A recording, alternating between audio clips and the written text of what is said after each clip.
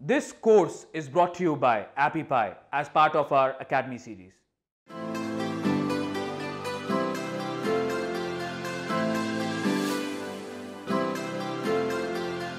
Hey, hello everyone. In this video, we are going to create a job application form. So if your company has openings, then you can create an online Google form in order to receive the resumes of the interested candidates. The basic necessities of the form is a description to the form, the name of the form, and it's based on your idea. After that, the questions such as name, email address, and phone number are necessary for a job application form in order to reply to the person who has applied for the job. And apart from this, if your company is offering more than one position, then you can create a question for that, and the answer type for this should be a multiple choice answer. And after that, the optional questions that you can add is that if you are offering the jobs in a particular cities only, then you can just add a question and the answer type to be a drop down answer. After adding the question like that, now the final thing is that to collect the resumes. The resumes you can collect it will be saved in the drive folder, and the space of this PDF files will be based on your drive storage. So to receive the resumes, you should add a question type and choose the answer type to be files. And you can just filter the different file types that you want to receive and set the size of the file that the user uploads. So it should be not greater than 10 MB or 1 MB or 100 MB as you like. So you can also add more questions such as what is the experience of the person who is applying for the job, and at the end you can just keep an empty box to tell her more about his experience if he has any kind of experience. So in order to reduce the time, I have just developed it from the template available in the Google form. So here I have a great image at the background, so I have just used this template only to create the Google form for job application. Here I have just added a brief description regarding the form saying our company is offering jobs for a position of senior manager and assistant engineer. So we are interested to hire both experienced and fresh candidates. We want candidates who have excellent communication skills and interest in learning new things. You can add a very good description. So I don't say that my description is good. It's okay. You can add more interesting description so that the person who is responsive to this form should feel that it's a really professional company that he is applying a job for. Okay, so here I have just added a question called name, and in the description first and last name is mentioned, and the answer type is short answer text, and it is marked as required. And even I have added an email, and as I have done in the previous video, here we have just added a response validation, and here we have choose the email address. Custom error message is chosen to be enter valid email address, and even this is marked as required question. And finally the phone number, and this is also the same as I have done previously, the number, and it should be between the 10 to the power of 10 to 10 to the power of 11. Only it should have 10 digits. Okay, and the custom error message is please enter a valid phone number. So next what we are going to add is a multiple choice question. So just click this one, and here by default we have a multiple choice question answer type. Okay, let's add the question. So I've just added a question like this saying which position are you interested in, and it has magically changed the answer type to be a checkbox. But here I need a multiple choice question. The difference between the checkbox and the multiple choice answer is that in the multiple choice answer only one answer can be selected, whereas in the checkbox type answer more than one option or one answer can be selected. But here, as the two jobs are completely different, so I will choose the answer type to be multiple choice only. And here I will just type the answer type first one I will just type it as senior manager. So apart from just adding the text for the answer, you can also choose an image. Just click this option called add image. Now the different options that you are seeing are very similar to the background image that we have chosen. So earlier in the basic tutorials, while we are just learning about the sitemap of the editor, we have seen that we can change the background image of the form, and there you have seen similar options like this. You can choose any of the photo or image and you can just add it with this option of answer. Okay, you can also add an image for the question. So here, if you want to add an option, you have to click here. If you want to add an option named as other, then click here. So it will automatically add an answer to be other. You need not type other again. So if you are choosing to add an option, then you should type here. If you want the option to be other, then just click this option called add other. So here I will just type it as assistant engineer. Okay, and I will mark this to be required because it's necessary for me to know whether the person is interested to become a senior manager or assistant engineer. So next question type that I'm going to add, I want to choose the answer type here to be a file. So here I want to collect the resume of the person.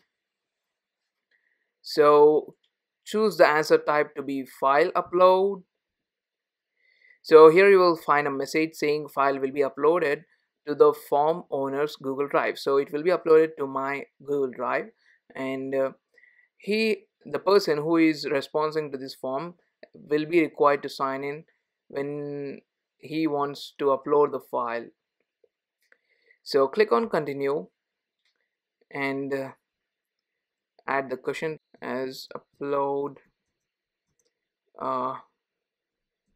resume. Okay, so here you have to check this option called allow only specific file types, and now check this option called document and PDF. Now maximum number of files should be restricted to 1, and maximum file size, you can set it to be 1 MB or 10 MB. I want to just choose this option called 10 MB. However, the documents or PDFs with only single page will not be greater than 1 MB, and in exceptional cases they can be more than 1 MB. So in order to reduce the burden for the person who is responding to this form, let us choose it to be 10 MB. It's better to mention in the description. So by default the description option is not available here, so you have to click this more icon, and here you have to click on this description option, and right here in the description the file should be less than 10 MB. Okay, so check this option saying required. So after adding this question, let us add another 2 additional questions. One is, where are you from? So if you want people from specific areas, then you can use this option. So I will add a question, where are you from? So by default, magically it has been chosen an answer called short answer text. I want it to be a drop down answer, and in the drop down answer I want the options to be, one is Delhi, I'm from India, right? And another one is Hyderabad, and next option is Mumbai, and additional option is Pune. So I have added about 4 options in the drop down, and I want it to be required because I want to hire the people who are from this region only. And at the last, we are going to add another question called how many years of experience do you have? So I have just added this question, and now, okay, you can opt this question's answer to be a number, and in the by default it has opened for me the response validation, and the number should be between 0 to 5. I'm interested in the people who are having experience less than 5 years. I don't want to add this option to be required, and also I don't want to mention it in the description. I want to just add a custom error message here saying we are interested in candidates having less experience. Okay, I don't want to make this question required. And after this, let us add another optional question saying tell about yourself. So it's a long answer text. Okay, and done. We have just added different types of question and answers. Let's preview our work. So before that, one thing that you have to do is that in the file upload section, I have just forgot to tell you this one. So this form can accept up to 1 TB of files. So I don't have 1 TB of storage, or I don't have not purchased any premium plan for my Google Drive.